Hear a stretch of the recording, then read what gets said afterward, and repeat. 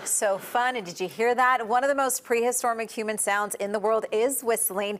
All you need is your lips and the air around you. But for some people, it's more than just a trick. It's actually a career. Cirque Du Soleil is coming to the Bay again, or actually is here, and the ringmaster is a whistler.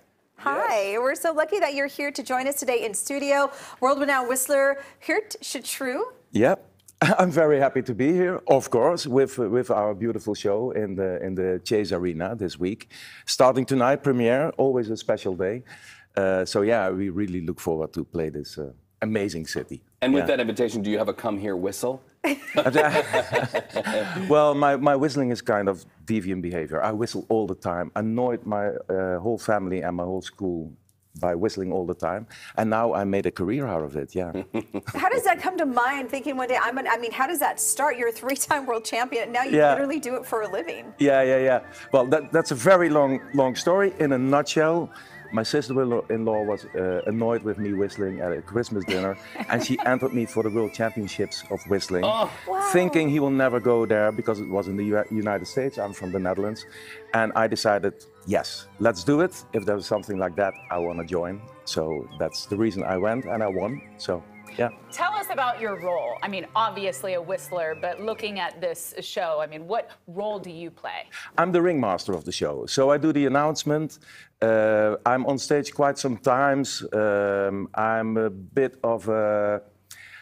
I have a short fuse. I want everything to work as well as it can, and sometimes things go wrong, and I yell, and I think, oh, come on, we move up, and we have a show to do. So you're an angry whistler. I'm an angry whistler. Hashtag angry whistler. Till the part that I have my act, which is kind of a jewel, and there are crystal balls, and the clowns play glasses. Then I soften up, and I do some beautiful songs. Crystal singing bowls, that's sort of zen there for Cirque Du Soleil. I love it. It's beautiful. No, it's absolutely stunning. Yeah. But for me, the most stunning part is the opening, the procession. It's a procession, and you see all the artists coming towards me, mourning about the clown that is in his bed. He's dreaming about his funeral, and it's kind of a celebration of his life. He sees all the wonderful acts he has seen in his life, the beautiful artists, the acrobats, the stunning performances. But the start of the show is all that. It starts with a big wow. With a big wow. That's what Cirque does. It's beautiful. Okay, I can't whistle. Reed actually is pretty good. Show him your stuff. Yeah, you know, my grandpa whistled. He would take me fishing and whistle, and so now my son Asher is a whistler as well. Cool. I'm not that great. I can't audition, and I will not be a world champion, but I can get one out. Can you serenade me with some whistling this morning? I feel I need a little pick-me-up. We're going to hook her up to a heart monitor now just to see what it does. Okay, let's try.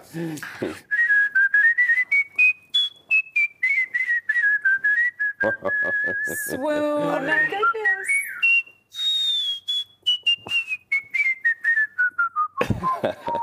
And hitting the high notes, too. Somebody has a canary out there that went like this in the cage this morning. Huh? Who's in the house? Way better than my husband whistling in the car, which drives me crazy. I'm like your sister. I'm just like, stop the madness. That was beautiful. Thank you. Thank you so much. Very talented. And thank you for coming in, and hopefully people go out and check out the show, because it's back now after a few years. So that is so good to see. And I promise it's a beautiful show. Of course. Very heartful, touching, yes. Cirque is a love letter. Thank you so much. We appreciate it.